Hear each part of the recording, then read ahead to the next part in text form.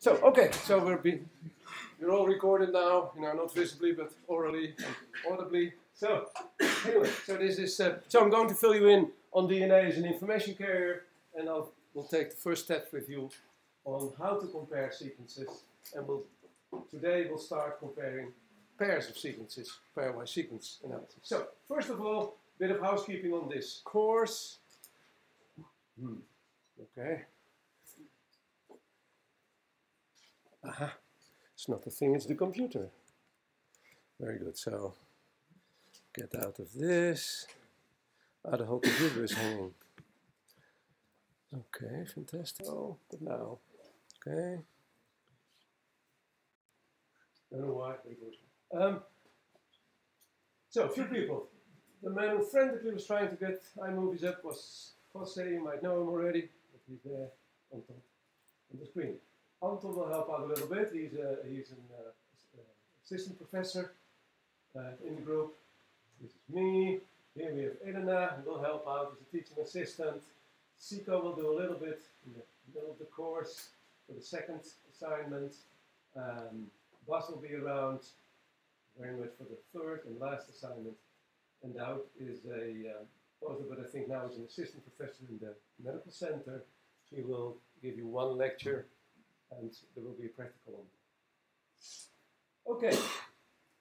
This will also be, it's also on Canvas, but this is the Outlook. So here are the lectures. So most will be done by me, JH, and here is Daud. Give his lecture on November 12th.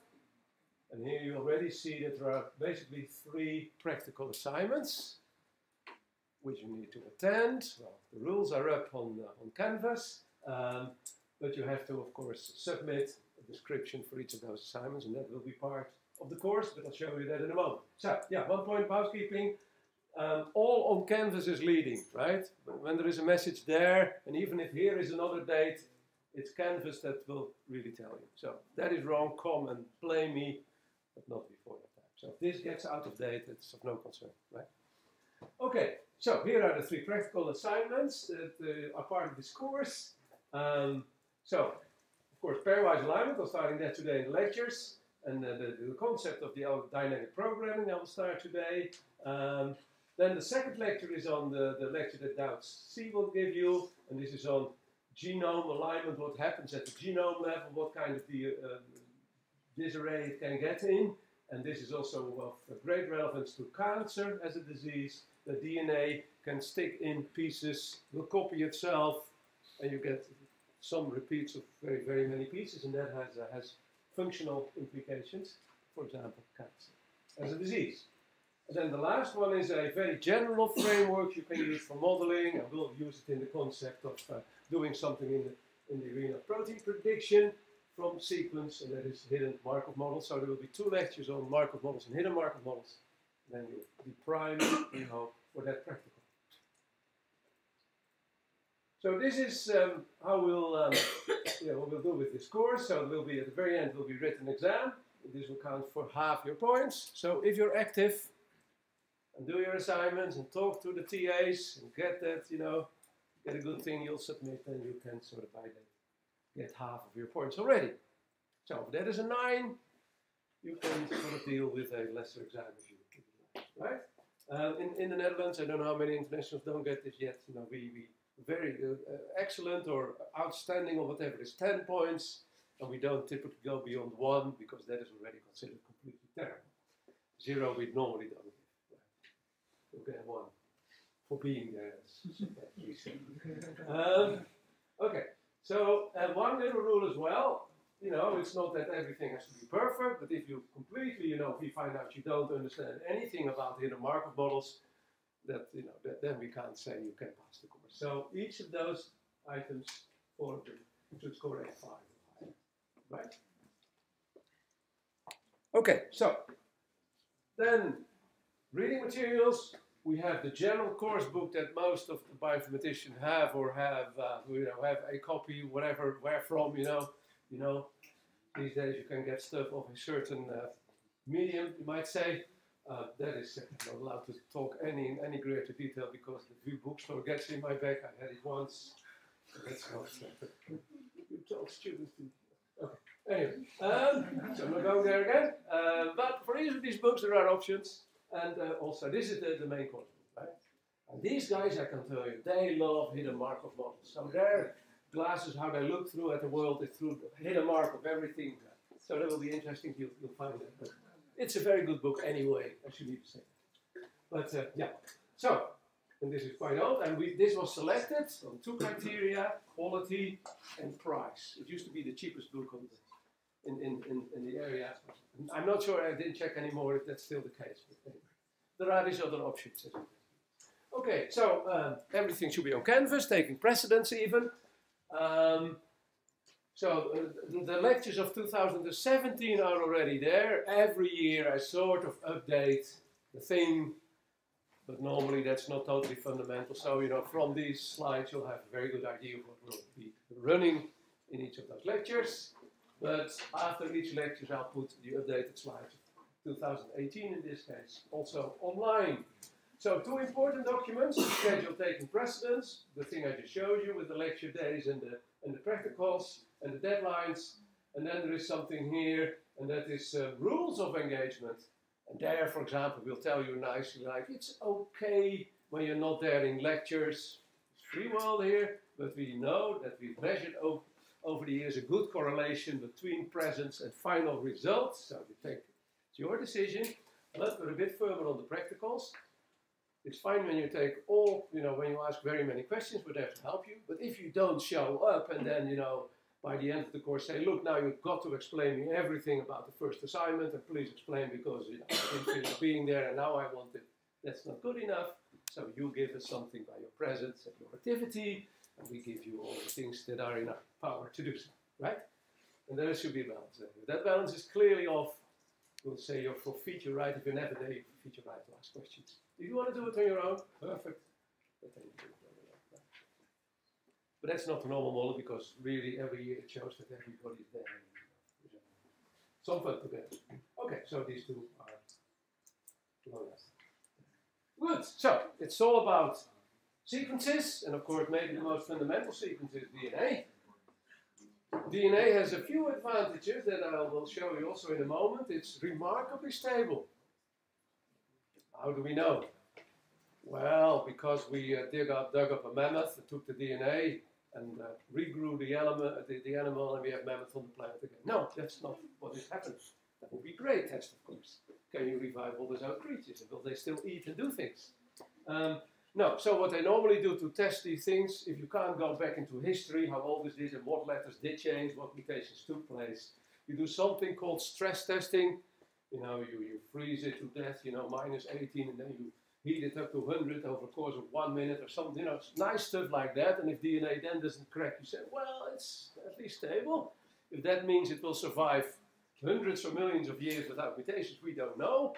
Well, you shoot it with radiation and all kinds of nice things there, and then you can check. But it's still stress testing stuff that you do over a much shorter time course. Then, of course, the question you have, how long will this stuff remain stable? Okay, anyway, we believe it does. And we know one other molecule that's very much like DNA, one letter different, right? RNA, and that is a lot less stable. Just one base difference makes it less stable. But if you look functionally, RNA is not there to become very old. DNA is the template, it should remain there in your cells for 80 years, 100 years, you name it. Some cells are there. Your eye lens, for example, is being made at birth. It remains there. The proteins in your eye lens should not only remain stable, they should stay translucent, transparent. The lens should be there. And you know probably the disease, all of you, but that doesn't happen anymore at later age normally. Cataract, right? Is these proteins going wrong? But not many people suffer from this, so that's remarkable. Even proteins. Some proteins can be remarkably stable. Most are not, but now, I don't think I need to fill you in on the 4 bases. There are 4 letters, A, C, T, and G and T alphabetically, and stuff. So here you are, you can read through all of this. And then the DNA typically happens as a double helix, and then the chromosome at a certain phase has a double set of DNA molecules, and that for humans, there are 23 pairs of chromosomes. Here they are. This you could do on a light microscope. We can do this for over a century. Visualize this. And there is one sort of interesting one where you see that one copy of the DNA chromosome is much larger than the other one. These are the so-called sex chromosomes. So this pair determines the sex of a person. And you might have guessed, I don't know, that the Y chromosome is a lot smaller than the X chromosome. The X chromosome holds a lot more functionality, a lot more messages than Y. There's maybe, and ladies have 2 copies of X typically, and men normally have a copy of X and 1 of Y. There are all kinds of variations. You have X, Y, Y. Who knows the phenotype? You're a Superman. What are you going to do? You become a criminal. So there is a high incidence of that sort of type in those type of professions. Eastern Germany, they did selection on YXX a while ago. Sorry, am I saying that correctly? Yeah, there was a Y chromosome added sort of too. That made these ladies in those days run fast. That's all being excluded. You can't have that anymore. People should be tested, and they should be chromosomally normal. Okay, anyway. Sex chromosomes. Autosomes, the other 22 pairs are called autosomes. Not determining the sex, but a lot of chromosomes. Right? Okay, so a bit more on DNA. We have a storage problem. You know, the physicists are measuring like mad, and they were always arrogant towards the life scientists. Like, you know, this is all child play. What you do with computers, you run not so much anymore. You store a lot less data. We are, you know, we are the real thing. In the meantime, life sciences have overtaken physical things, both in terms of how much we calculate and how much we store. The doubling times for sequencing techniques over the globe is faster than computers grow. Computers double their power every 18 months. This is called Moore's law. You know, you can calculate twice as fast globally and store as much stuff, twice the number of gigabytes or petabytes, if you will. And then you ask yourself, if we have 5 yottabytes, as in 2015, 10 to the power 24 bytes, is a lot of data. All of what is measured in science. How many disks would you need, you think, would this fill this room? Probably would. Would it fill the 3 buildings? I do. Would it all cover Amsterdam? Would it cover all of the Netherlands? Anyway, hard to answer, depending, of course, on what technology for making disk you have. But at least DNA is quite remarkable, because you can store, so the whole of 2015 could theoretically be stored on 5 grams of DNA. It's not a lot. No, it's a big, you know, maybe it's this big. That's not so big. 5 grams of DNA. So a suitcase would do it for you. Everything. So if you can start making technology where you can store and read out at a pace that is feasible, reading is working ever better. Storing means, of course, creating molecules. Right? Writing a disk is creating a DNA molecule. That's more difficult. Steps have been taken. But if we would see this really becoming feasible and see the light of day in a practical fashion, you would never have to destroy any video recording at any corner of the street anymore. I don't know if we go to a better world if we have that ability, but anyway, forget privacy, of course. Things from the past. But anyway, that would be a capability, right? And certainly for storing scientific data, this would be a fantastic thing, because nowadays, in most instances in practice nowadays in hospitals, they say, okay, we're going to measure the DNA, we're doing the sequencing, but all of the imaging data that is, you know, to get to the final sequence, we throw away too much. It's terabytes before you know it. We can't do this at a daily basis over all those patients. And then when there is something wrong later on, this DNA is funny, has an experimental or has a sequencing error been made, you cannot go back and study the primary data, so you need to do it again. What do you need to do it again? A DNA molecule. So now you get a lot of storage and storing of DNA. Biobanking is coming up because we need the availability of DNA molecules. Okay, but it's, you know, beyond that we want to understand what life is all about and how we can fight diseases and so on, and that's of course a very important question. DNA in itself has some capabilities, and it's a fantastic molecule, really. So George Church is one of the leaders really in sequencing. This guy makes 50 fantastic IDs per day. His lectures are completely messy as a result. I twice heard a lecture and I didn't know the difference between the beginning and the end. Anyway, but you know, one of the geniuses, I guess. And he wrote one of his books really on a DNA string, including the PDF pictures. So he pulled it up. That's it. Okay, so maybe computer science view, but DNA is basically a molecule that carries a lot of information. We have one certainty in life. Ooh, that's a certainty. That's good. We all started as a single molecule, right? As a single cell. Fertilized X cell, right? Fertilized X chromosome, the cell, was the first cell. And how many cells do we have as we sit here, each of us? Anybody an ID? You reading that? Okay, give you a few numbers. Would it be 1 million? 10 million. No, I'm getting ambitious. 100 million. What do you think? 1 billion. Well, it's 10 trillion. 10 trillion. That is 10 to the power. That is 10,000 billion cells. And that came out of one cell. Almost all of these cells have DNA. In principle, the same copy. So a lot from this first cell, a lot of cell division has taken place, obviously, to come to these numbers, right? And then we have, as we sit here, we have roughly 250 different tissues. So brain, skin, muscle, heart. And who has heard about a person, so this means everything comes out of one cell, grows into an organism, an elephant or a human, right? Or a plant. Who has heard of a person who has brain cells in their toes? It's not that somebody stands there, you divide, you become, these decisions are being taken. Basically based on the same DNA in each of those cells. So that means DNA, that is a book. The book is read differently at different phases of development, different locations perhaps. And so how does that work? That is basically the big question. We didn't solve it, we know a bit. If we would know those things, we can easily sort of understand then why is it that some cells say, we divide and we won't be stopped anymore, we divide on, we do this uncontrolled, and you get cancer, right? What is that? Something is read incorrectly in that book. And that is made by entities in the cell that are being formed that will put the cell off track. So there are very, very many checks and balances in living systems. And the fact that maybe it is tried in young people to have brain cells in the toe. Maybe that's, and then it's, this may be the wrong decision, right? So a lot happens. We have immune system when invaders come in. So there is a lot of error checking and repair.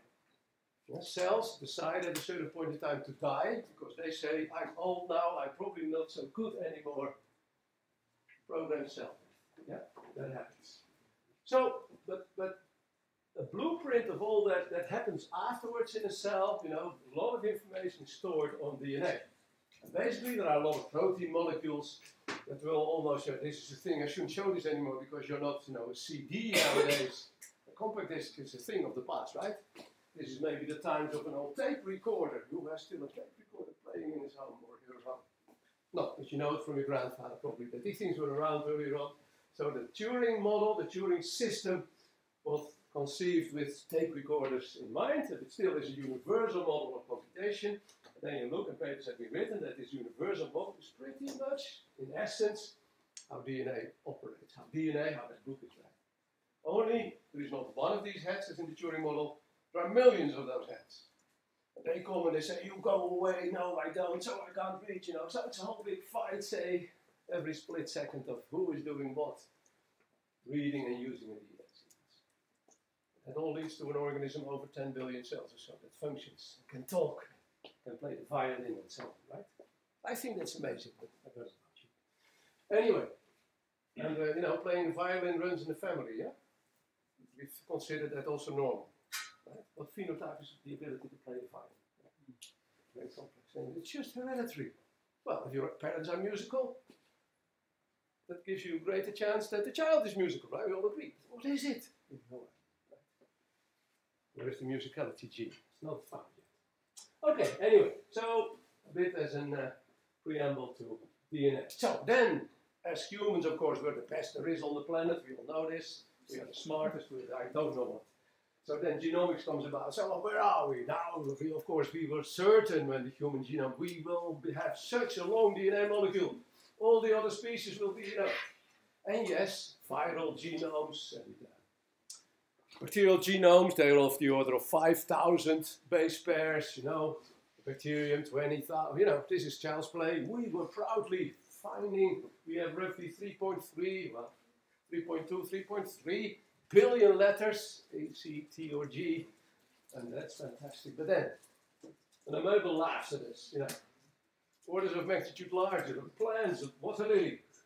There are enough, huge number of, you know, we're just really mediocre here, sort of in the middle of the pack. So not great. And then people said, yeah, okay.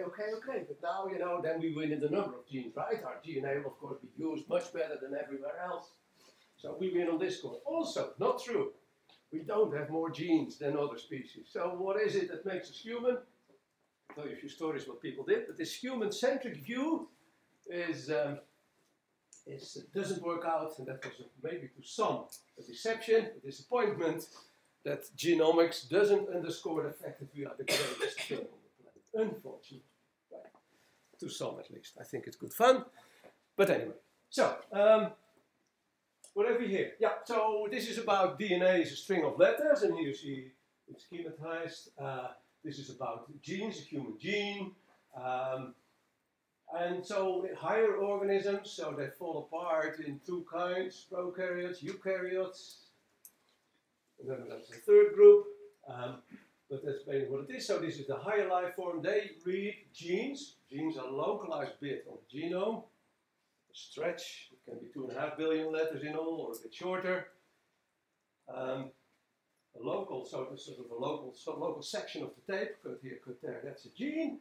But then the reading out the gene can happen in sort of in fragments, because here of this gene, this example here, you have that the brown bits really is the bit that is the pieces of information that are used to build a protein. So for a protein coding gene, a gene that is there on the DNA with the purpose of encoding a protein molecule. A protein is also a sequence, not 4 letters but 20 letters, folded up in a nice three-dimensional structure. You see that how stuff is read is different across animals and so on. Things like that. So how the book is read is different. But there are main principles that are shared by all species on this planet. Right? So you say it's a single sort of story with local variations, you might say. And so to get all of this stuff going in the reading, there are a lot of checks and balances. So all of this stuff in front of this this contains the information that is used to build what is meant to be built, but following and preceding that information, you have all kinds of things that allow the machinery to say, okay, this bit should now, we need that protein, where is the coding bit of that protein? Let's build the protein now for it.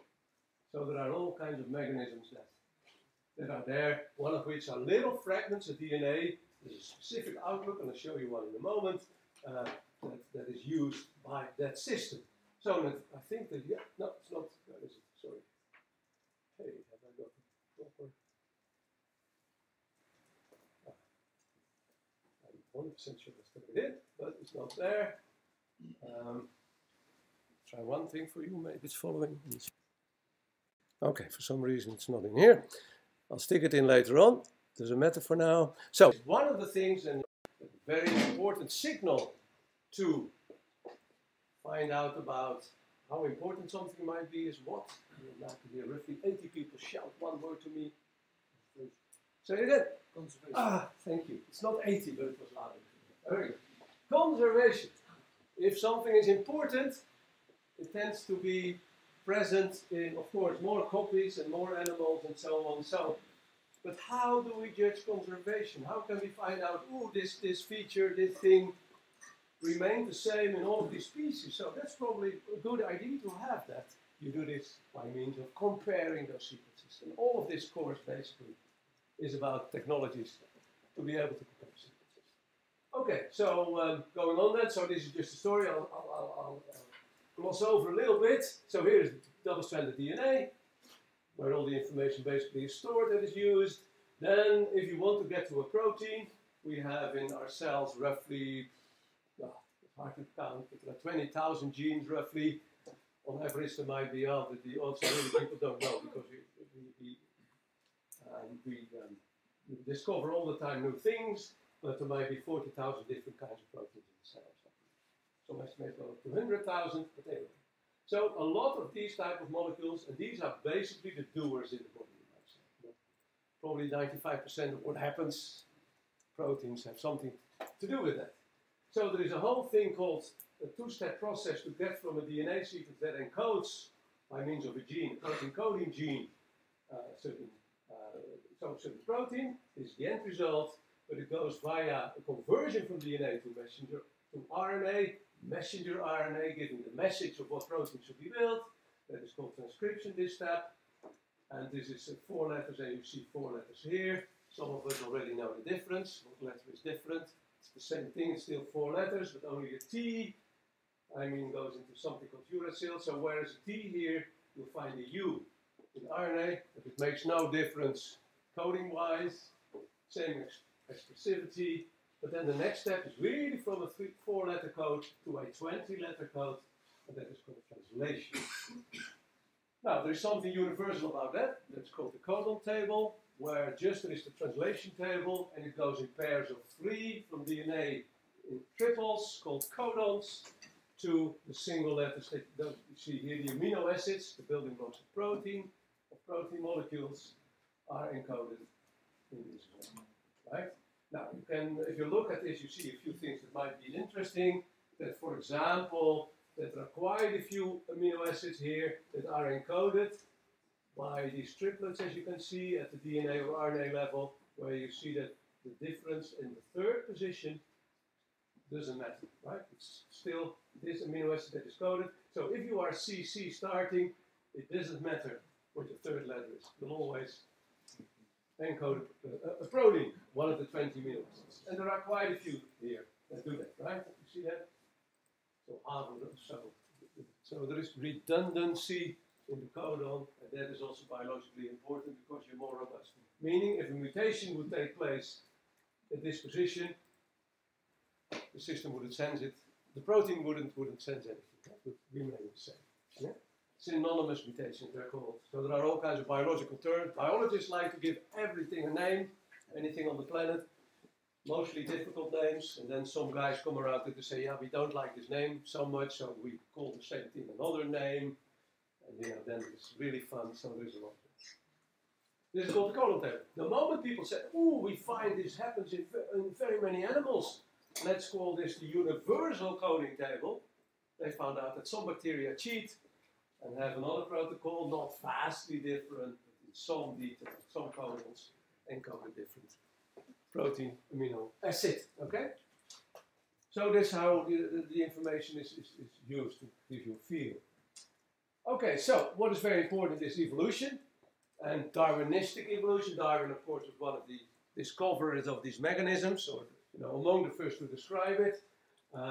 They talked about divergent evolution, so you have a ancestral species long time ago, a cow horse, and from that, animals developed, and so it leads to cows and horses and all kinds. So the bewildering number of species is, according to some models, a product of divergent evolution, starting at a common origin and then leading to different DNA sequences, being positioned in different individuals from whatever species.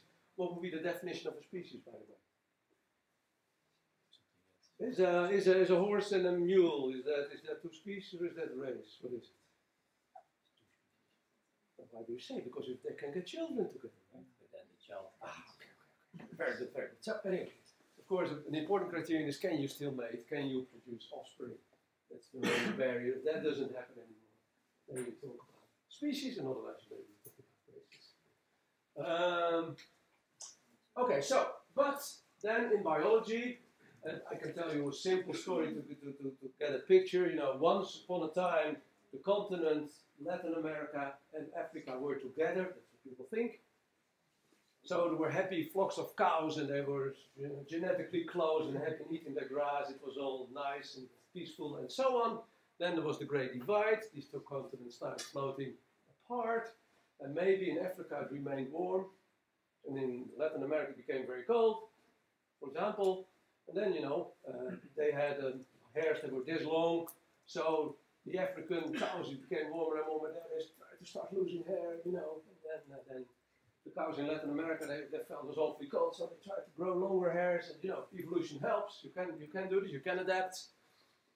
And then in modern engineering, we all mix up these cows and we fly cows of America over to Africa and let them mate and see what happens and so on. So basically this is divergent evolution. What you get is long hair, short hair, but think this, you know, further.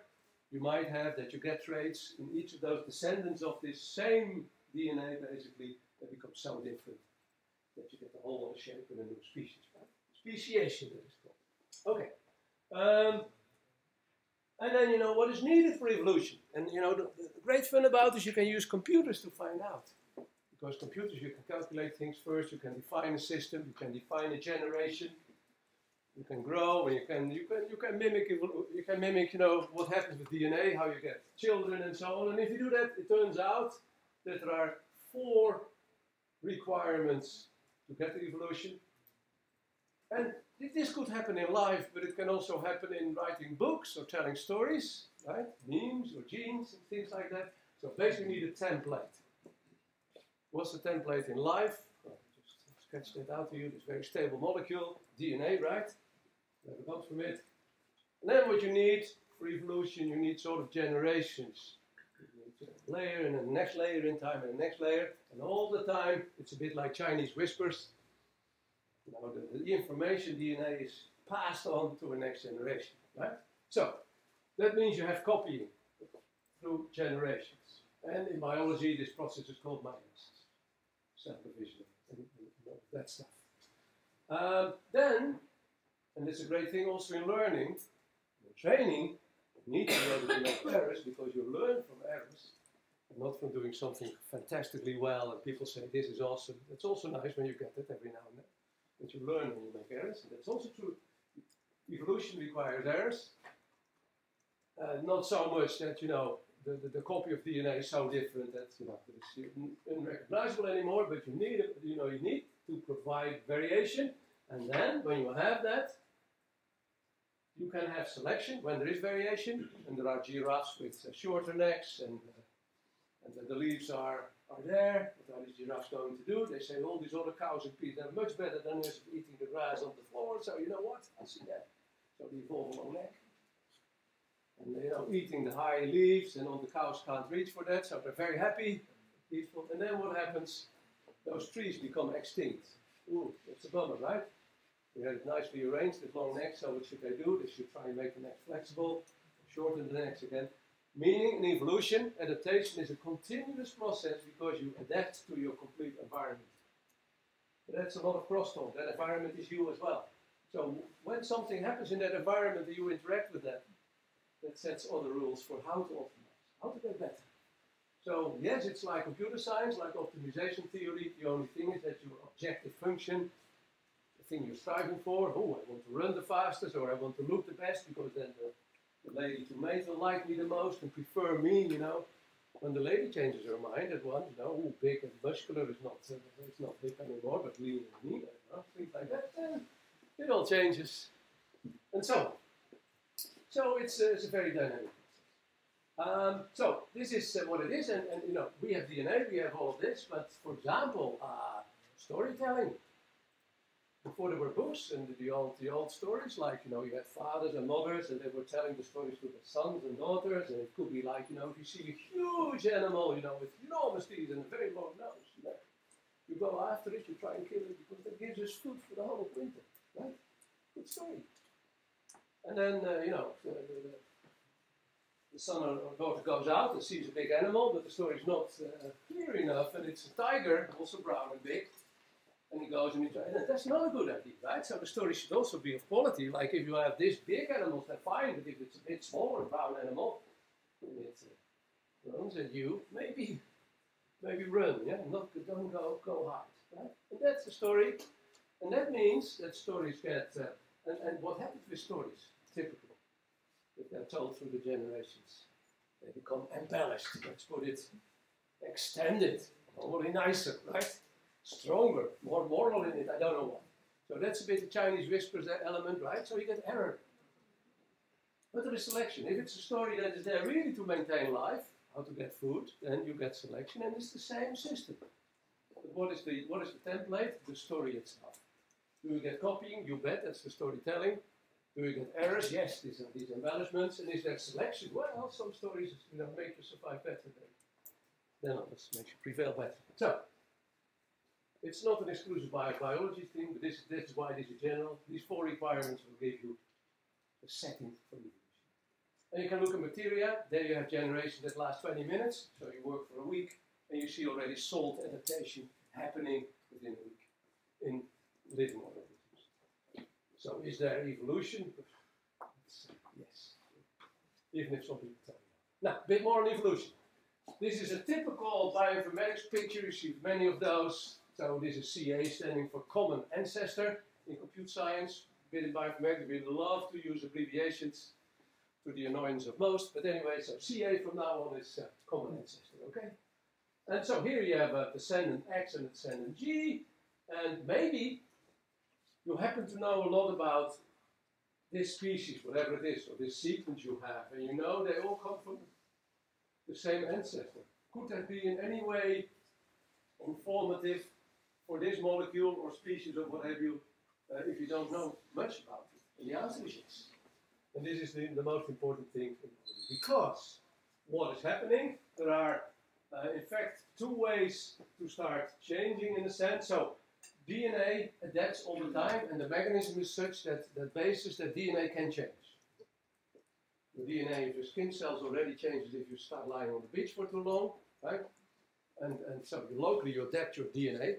You get mutations. Normally they don't matter so much, but some people get skin cancer from that. That can be serious, although immunotherapy nowadays is very successful in skin cancer, so it's becoming less of a problem, but still, don't do it.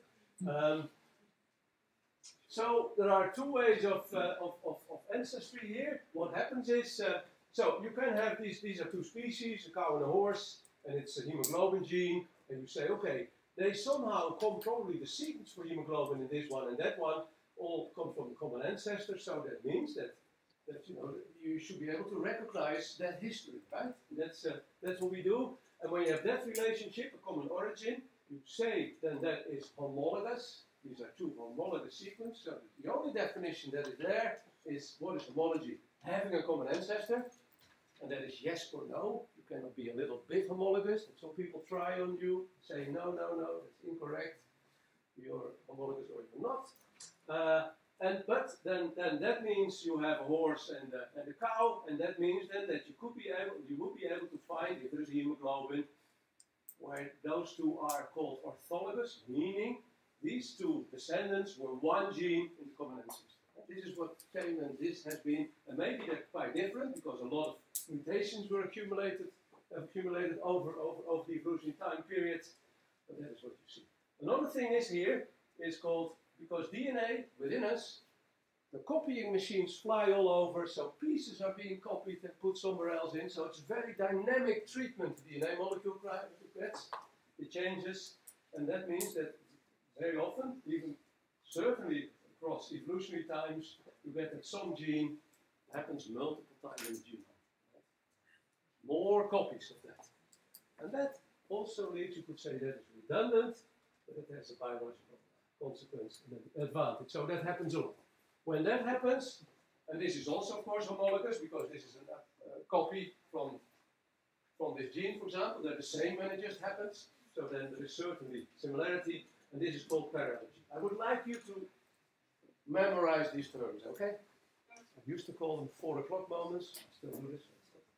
I wake you up at night at 4 o'clock or 5 o'clock, that's the time period. I won't do anything bad, I just ask you, tell me, homologous, how's that subdivided that you say, paralogy and orthology. No, I'm off. Don't do anything else. Okay? But this is what you have to be able to do. You have to remember it even while being asleep. Okay, so orthologous genes and paralogous genes. Both are both forms of homology, and that is the key term. Okay, here you see a little thing to fill you in a bit more. This is just something on globin sequences, where through the course of history there were 3 animals, frog, chick, and mouse, that each developed 2 copies of the same gene, the alpha copy and the beta copy, right? And this is the data. And now you compare all of this, and if you get a tree that, that depicts the relationship, if you get this, then the question is, what is the most likely scenario happening in the past? We weren't there when it happened, but what is the most likely scenario? And then here the story will be, first probably you got early in the common ancestor, you got a gene duplication, this happening, early on an alpha-beta form, and after that the speciation took place, so the subdivision in frog, chick, and mouse. Why is that the most likely scenario, you think? What would be the other way? First you get the division in 3 species, and then what should have happened? In each of those 3 species, that subdivision in alpha and beta should have occurred. All in the same way, without checking each other, right? Less likely. That's how we often operate. What's the most likely scenario given the information and what we see? Anyway, I guess that's science. Now, what's this story? Yeah, so we have a lot of mutations. This is the story. You did it today. You went up, stood in the elevator, went up to 11, got out. So suppose you would have been a bacterium standing in that elevator. I don't know. Anyway, you are in the elevator. Then you come out. You're standing next to your neighbors. You come out and your DNA has been changed. That's really interesting. Bacteria can do this. They can transport pieces of DNA from one, and they have even 3 main mechanisms to do this, building little tunnels and then, porting DNA through their exchange DNA. This is one of the biggest, this is the most scary story on this planet at the moment, because bacterial resistance comes from this fact. If you have resistant bacteria to anything, it takes a moment, and all the other bacteria in its vicinity gain that resistance as well. And that means that antibiotics need to be developed fast, because we're losing it. There are an increasing number of strains we cannot do anything about. And then in this country, give you a nice example, you think about if that's good or not. I'll just tell you the story. In hospitals, there are 5 antibiotics they keep apart on the shelf. Like if something really strange comes up, nothing works anymore, we keep them separate. We administer only those when it's really needed, when there's something bad happening. Okay, great. Now, then people do a lot of chicken farming and chicken meat and so on. The chicken industry, routinely, they give those 5 antibiotics just as a precaution to the chicken. That means you can bet that the bugs that are in the chick are resistant to that. So we eat chick meat, so what's the story for us? Heat it up enough. Don't eat raw chicken meat. It's very dangerous in this country, at least in this country, but in most countries. Cook it well. I don't want to scare you, but if you tonight eat some. Yeah. Anyway. Okay, so, but that is called vertical transfer. This is something else. Normally we pass on DNA through the generations. That's called vertical because we try to write it down here. Granddad, children, grandchildren, and so on, from top to bottom. This is therefore called horizontal gene transfer or lateral gene transfer because it goes at a certain point in time from one material to another, regardless of what sort of generation they're in. And so, how can you trace this with these formalisms? If this happens, the DNA gets disturbed. You have perfect lineages, like mutations coming in slowly. You see them coming in through the gen, and at once you see something very strange happening. Ooh, this whole section of DNA is completely different. What happened? Maybe something. Okay. Oh, here is for these copies. There's this picture again. This situation here. How could this be advantageous? Why are these mechanisms being evolved that facilitate that? That's here. Suppose you have a gene, very important gene. In Darwin speak, selection is high. If a mutation occurs that makes this protein not function anymore, you're dead. That's not good for the preservation of your genes. So there is a lot of selection, like mutations don't happen. Now suppose at this moment here, you get a second copy. It's a gene, it's functional. So now you have 2 pieces of DNA, 2 positions where a good molecule can be built. What now?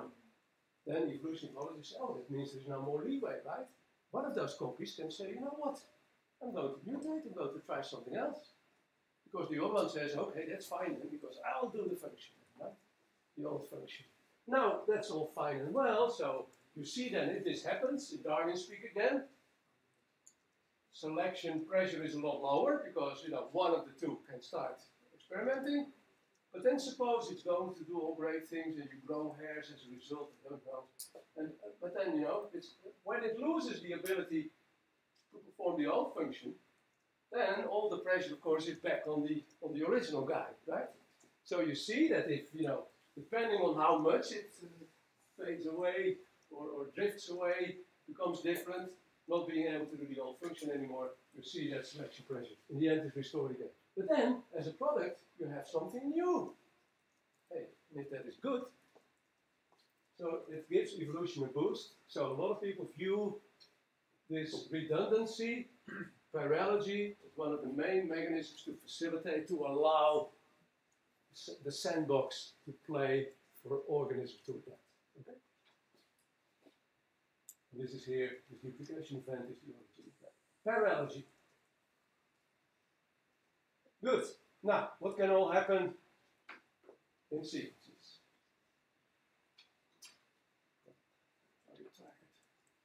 Quick coffee.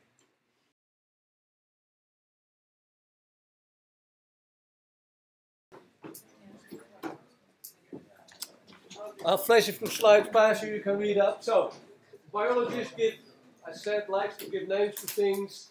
So here at the DNA level, these are the chemical formulae, the chemical structures of these 4 different bases. There are 2 forms in that. 2 belong to purines and 2 belong to pyrimidines. I have sort of the thing that helped me a while ago in what is what. So the pyrimidine is the longer word, and it's the smaller section. See that? But remember this the right way around, otherwise it won't. Anyway, that was for me. I don't know if it will work. Anyway, so you can have transitions. These are the harmless. So if you stay a purine, you go to another letter, but you're still a purine or a pyrimidine. And if you hop over to the other party, so you go from side to something like here, then you talk about a transvolution. Just so you know. Another thing is biologically a bit more relevant, you might say. This is talking about a gene that DNA encodes a protein, and now a mutation occurs. The question is, will that lead to a change at the protein level? The protein is the doer, so that will be meaningful. So there are 2 types of, and I showed you this codon table, remember, where I even said this 3rd letter sometimes doesn't matter. If you have a mutation there, that is called a synonymous mutation, not leading to a change at the amino acid at the protein level. A non-synonymous mutation that does lead to a change at the amino acid. And if you talk about this, then there are 2 ways. I should have shown you that. I don't know how long it will take, but I'll try anyway. You know, it's not too bad. Okay, here you go. There are 3 very strange amino acids. Who sees it? They're called stop. See? It's not an amino acid. Stop means that the sign stop here. So read on, make the protein, translate here at the end of the book, or of the protein, for that matter. That's the coding. So let's say this is 64 places to be given, right?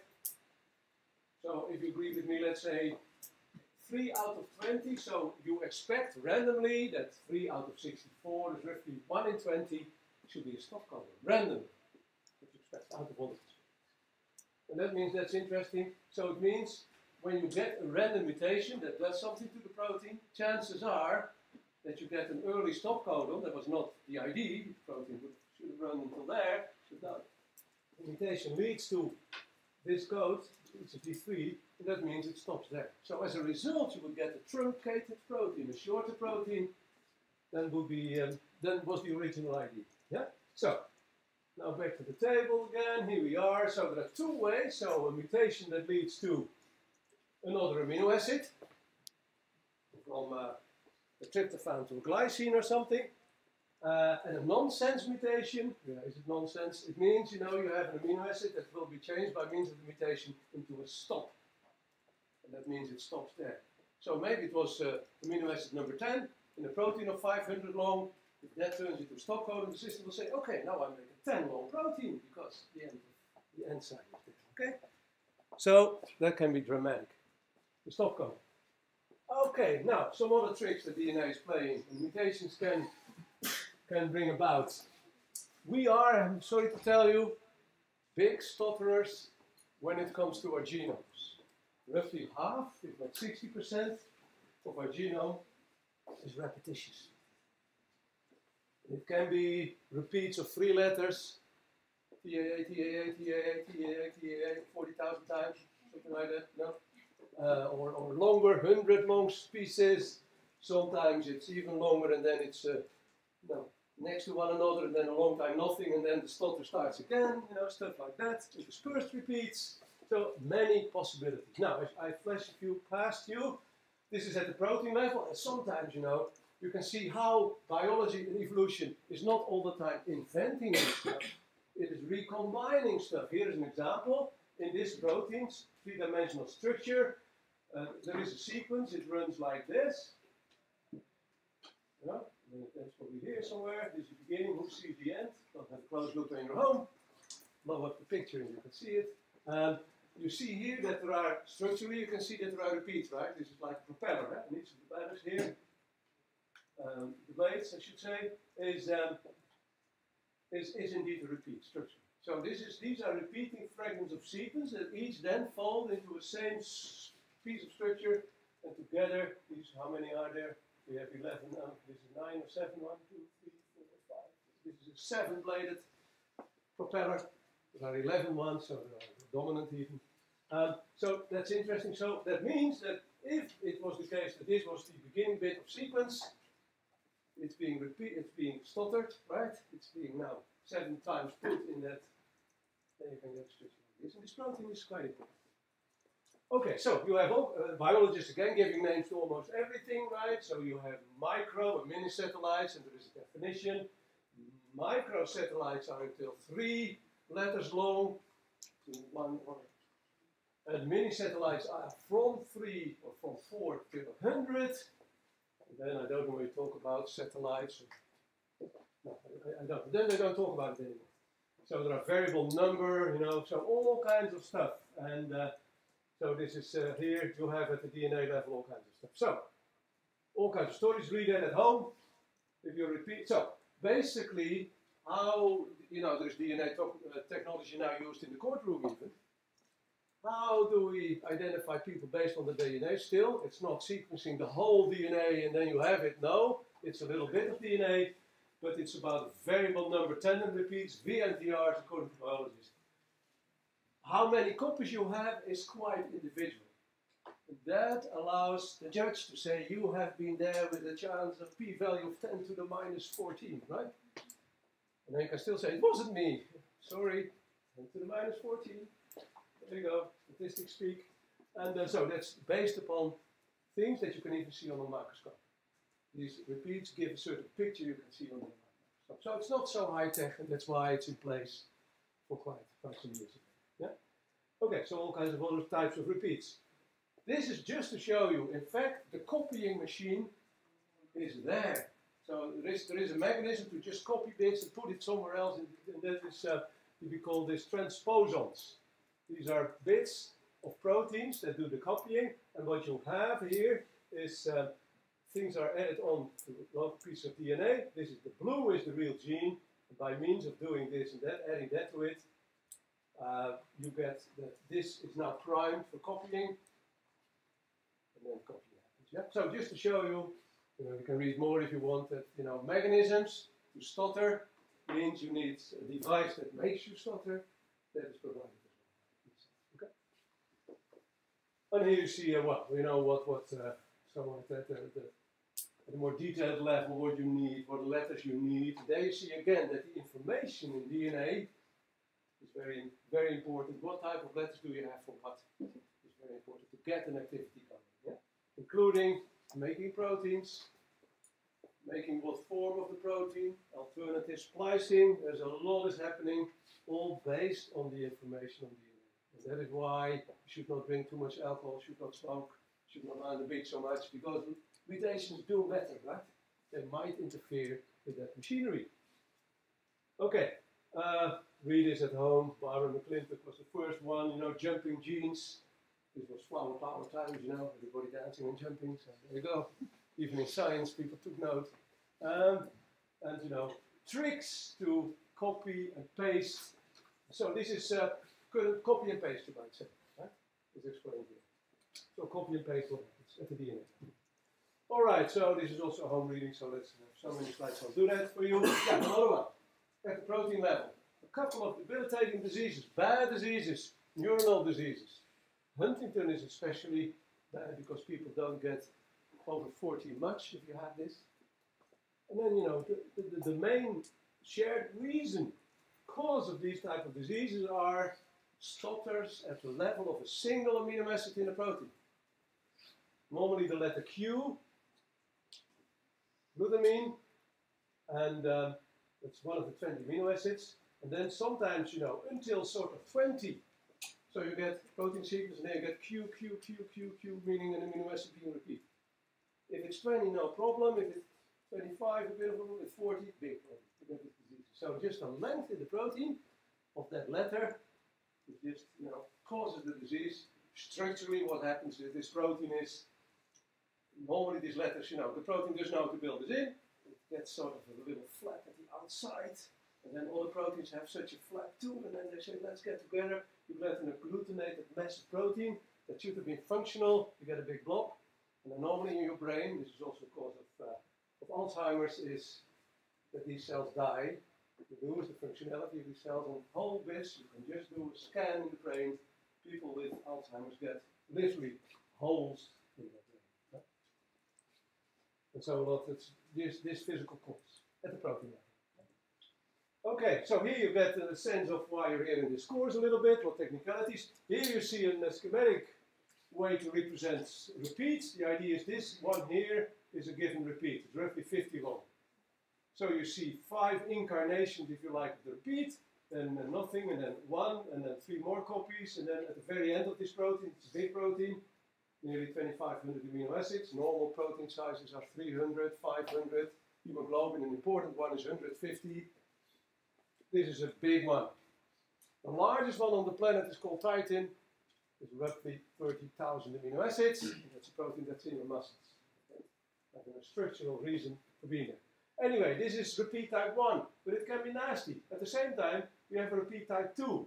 Well, it's not stopping so much at the protein level, it's only 2 copies of it. But then we have repeat type 3 here, occurring here and here and here and here. Here something happened, maybe a mutation that is not recognized as another copy anymore, and then 1 again. And here you see that the shading is different, and these are so-called alternative splicing forms leading to a different protein. Because some letters are different that make it for another copy. Anyway, so 3 repeat types in the protein sequence. These are leading to alternative splicing. The idea was, this is only for the first repeat type. What people have done here, they've taken this bit of sequence and that bit of sequence, where we know that the repeats are, and these ones, line them up. The idea is, once upon a time, these copies were all exact copies of a thing in the beginning. So in the beginning, all of these, how many are there, you count, were all exactly the same. Look at it now, nowadays in this organism. What is black means conserved, the same letter, no need to read it. So look what happens. You see these dots here? That means there is nothing there if you compare it to this sequence. So you don't need to understand alignment. If you only see, ooh, this is not, how would the block have looked if all of these sequences would have been identical?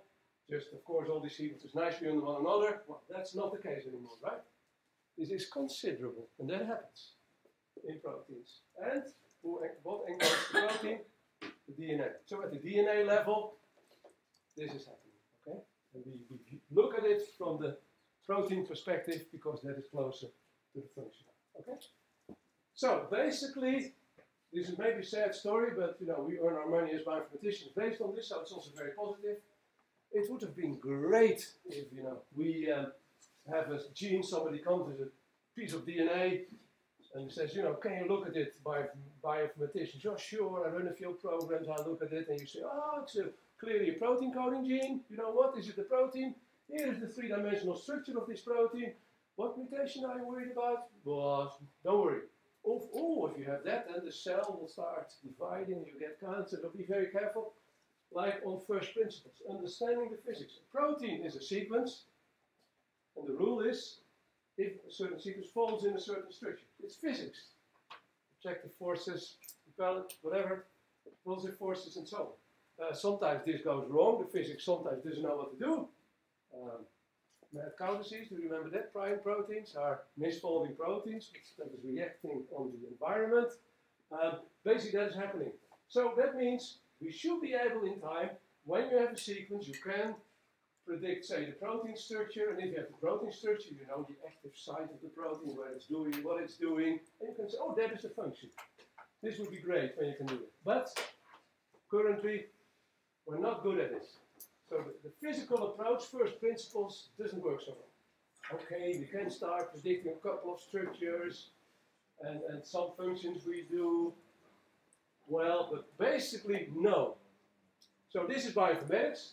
If it doesn't go in the forward direction, okay, we'll do it in the first direction. Luckily, a lot of people have put a lot of information in databases diligently, huge databases about DNA sequences, protein sequences, protein structure even.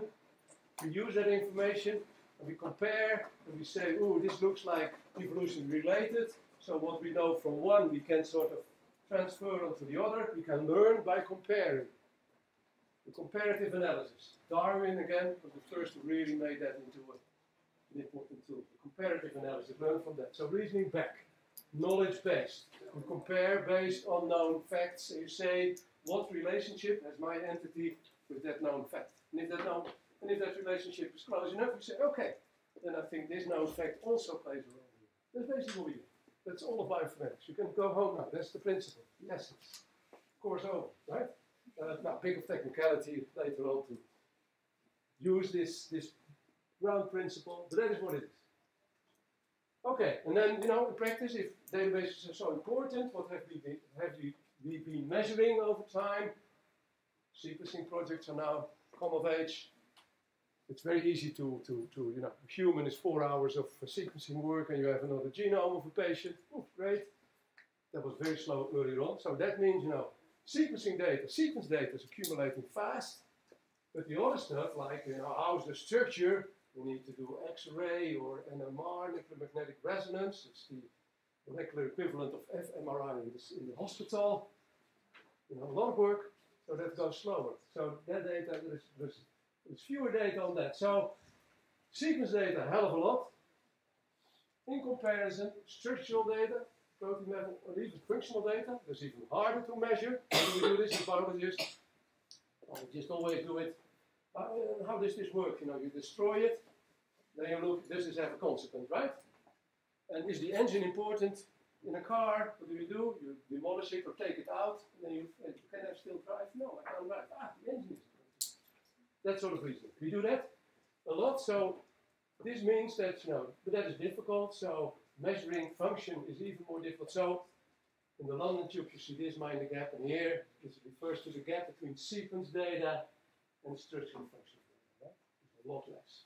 And that means comparing stuff at the sequence level, there's so much of it, is overridingly important, and that's why you're in this course. Because we do that in this course. Now, having said that, let's get a quick start of doing that. If you feel, and then you go to practical and you work it out on paper. See, if for some it's just revisiting, for some it's new. So basically, we're all now about how can we compare sequences under the model. Was there a question? I heard sound or no? Okay, so it was a sequence that should come from a common ancestor, homologous sequences. How much did they change since t equals 0, right? And that is what you call alignment. So here you see, you know, a few alignments. So this sequence might be aligned like this, or like that. Is it all the time the same sequence, or like this? But this is not really an alignment. You see that nothing is fitted onto one another. You can see that here.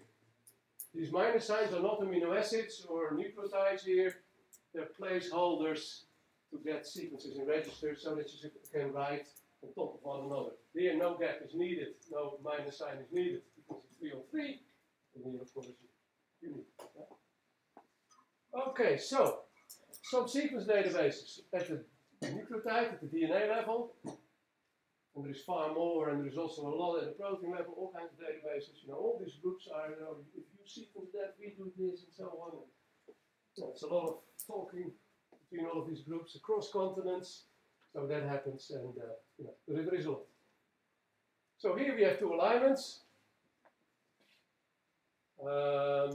We did. There's not my slide. You can see that it cannot possibly be my slide. I had another word in this, but my family name turns out to be the 20 letters of the protein sequence. See it?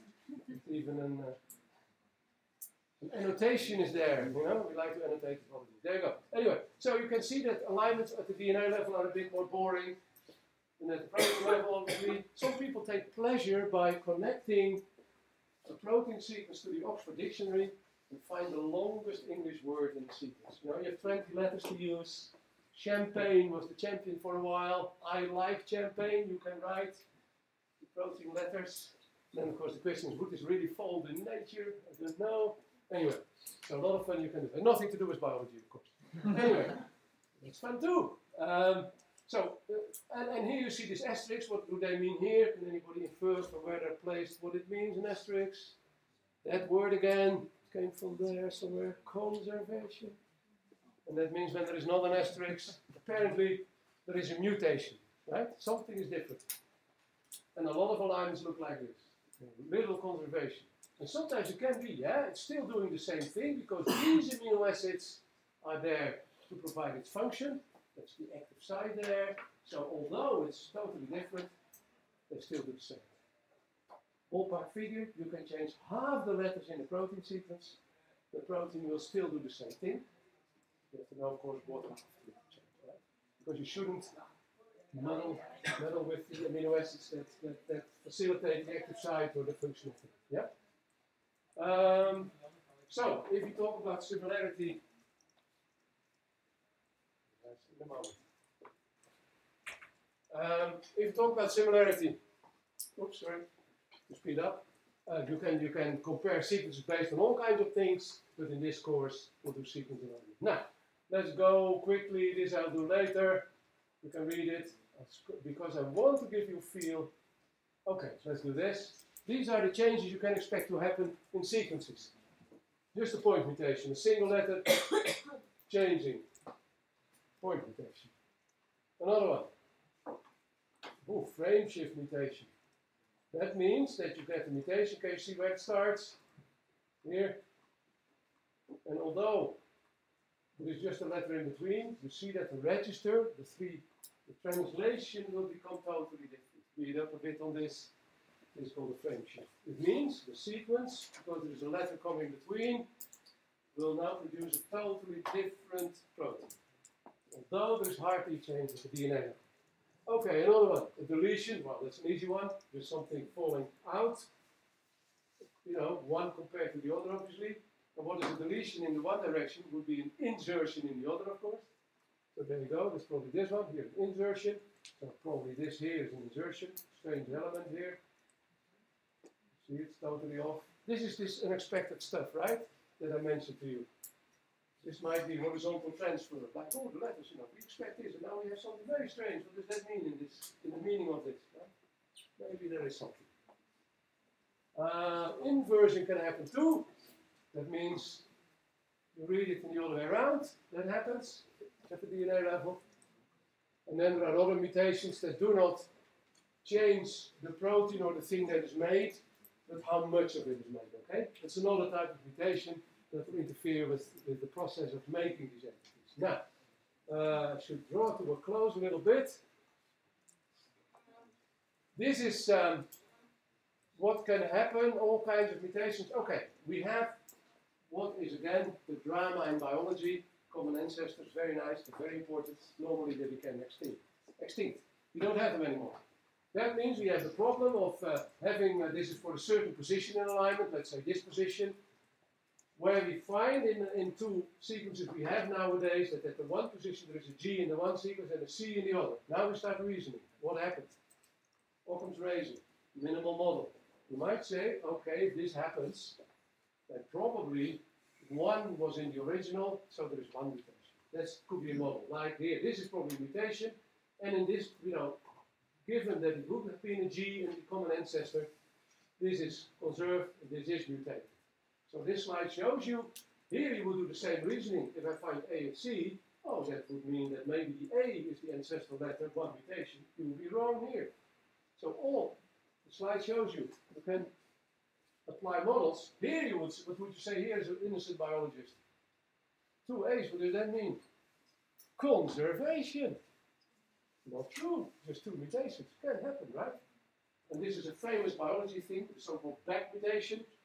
G going in A, going in G, going in T, going in whatever, and after 5 million years, you know, it's back at square one, and being a G again. And we would think if you see this GG, nothing happened in conservation. No, a lot happened. Right? So this is models and reality. Okay, this is an important thing. This shows you about common ancestry under the Darwinian evolution. Basically, there is one very important sentence I would like to be able to wake you up on. Let's say 3 o'clock in the morning. And I say, what was this relationship in evolution between structure and sequence? And then you all yell, okay. Yeah. Structure more conservative sequence, meaning hemoglobin is a, I mentioned it to some during the break, is a protein we all have. It's better because it transports the oxygen for bacteria to the muscles, very important, and taking CO2 back. But anyway, it happens in dogs, it happens in horses, it happens everywhere. Close species that are close to us, and still the sequence can be 90% different, 10% the same. Very different sequences. If you look at the structures of those proteins, they're all spot on, the same. Meaning, you can vary the sequence quite a lot, but oftentimes the structure and the result of that will remain the same for different sequences. Okay? Structure more conservative sequence. If that is true, you can have that 2 sequences are the descendant of some common ancestor. They become very different, 90% different or so, for hemoglobin, for example. Still, the structures can be the same, and as a result of that, their functions will still be the same. Sequences can become very different, but what is encoded, structure and function, remains the same.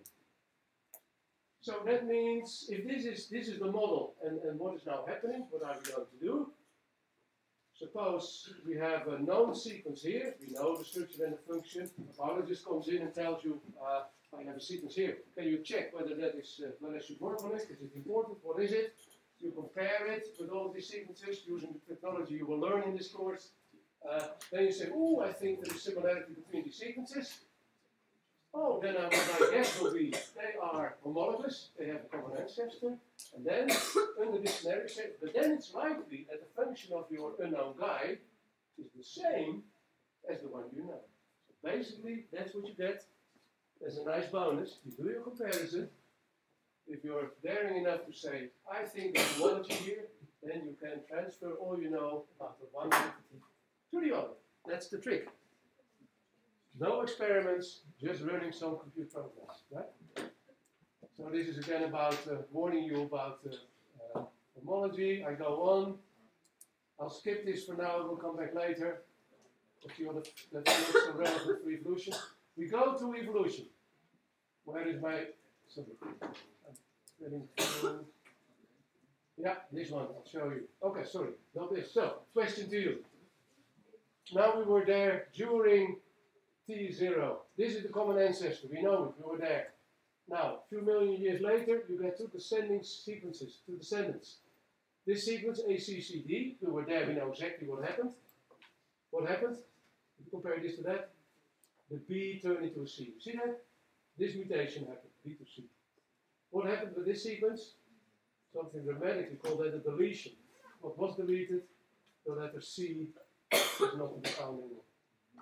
Now we have the normal situation. Unfortunately, in most cases, the common ancestor is unknown anymore. It became extinct. It's not there. So from what we have, comparing these 2 sequences, we should guess what happened in evolution. My question to you is it this scenario? So, we start reasoning a little bit, yeah? So both sequences start with an A and end with a D. Let's say, you know what? That's probably conserved. You write that in the line at the top. So the question is, what do we do with C, C, and B as a letter? This or that? What is the truth? Which scenario? Left or right? Left. You're so good. Computer agrees. Great. Okay. So that's done then. Now you understand alignment. It's very good. So now we can quickly go to it. Okay. few things and then we stop.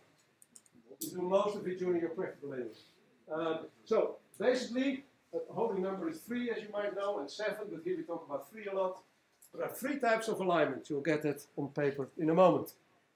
Global, local, and semi-global. There are also 3 different ways in how you can put these minus signs in, these placeholders. They're called gaps. And aligning means you do a mathematical trick. You say if letters become the same, you stay the same, then I give points. And if letters become different, I take points away. And if I need to insert a minus sign, a placeholder, that takes points away. And overall, you calculate something and get the best scoring combination of 2 sequences. And that's called an alignment. Now, there are 3 penalties, and here is how they do it. I'll show you next time, and in the practical, they will be clarified for you. To give points, we have tables. Here, this is for DNA. This is a simple table. What does this do to you? You say if 2 letters are the same, you give 1 point. And if a letter is different, you take a point away. So you have an alignment, you can score it. This is a more realistic table. And you can see mathematicians already hate this stuff. You know why? This is a similarity table. But the letter A is less like itself, according to this table, and the letter C is like itself. You see that? 100 versus 91. Mathematicians can't deal with this. The same is the same in their book, right? I always just say, we don't care. It's just, another way of saying it. Right? So that's what we did. So let's give you a feel. This is one of the real tables in what we use to align protein sequences. Minus of amino acids that are not so similar. Amino acids that are similar, on the diagonal you have the self scores, A on A and C on C and so on. And this is an old table. We know now that the T is incorrect. That's the whole point I can make of this. We still use this table because people are used to it. Okay? We know it's not okay anymore, but still we're used to the error. Let's keep it in. Not good scientifically. Here you see another table, the most widely used one, by the way, blossom 52. And here you see it arranged in blocks of amino acids that are similar. Okay? Now, this slide shows you, I'm going quick because I want to show you the one picture so you can go to your practical. The number of possible alignments, how you can arrange an alignment. 2 sequences of 100 long give you basically, 310 to the power 88 different alignments. Your computer can calculate them all, do them all, pick the best, impossible. Also here, for thousands, impossible to compare them. Okay, so now I'll give you a feel, and the rest will follow. The game is as follows. This is how an alignment works. You have 2 sequences you want to align. You write them like this on the table, and an alignment is equivalent to a certain path through that matrix. So if you have 100 sequences here, 100 sequences there, how many cells are there in the matrix? 100 squared and 1000, right? How many possible pairs you think there are? Sorry, how many possible pathways you think there are in astronomical number? Yeah? We do it in a simple way. Basically, the rule is you can step through this matrix in 3 ways: right, down, diagonally. These are the rules. Okay? That means if you are in a cell, you can get there in 3 possible ways: from the top, diagonally, and from the left. Okay? We use that in alignment. These are the rules. You discuss that during your. So basically, I'll give you now an example. 3 sequences. Here we go. DAG. We have a very simple scoring scheme. We give 1 point when it's the same, and the gap will be 2 points off. So basically, do this during your practical. You fill in these tables using rules. You got this. Follow the rules. In the practical, it will come up. And depending on what alignment you do, the real result will be these 2 sequences will in the end score 2 points as their alignment. During the practical, this will become clear because I really have to sort of stop. There are people outside. Okay, anyway, do that during your practical. By the way, that's important to know. Yes, practical 1 is computing. You will create your own program to do alignment. So make sure you understand the steps. Practical 2 is using software in genomics. Practical 3 is programming your own hidden markov models. We have code scrappers, don't worry, we help you. So 2 are programming, right? And you use Git for that. Okay.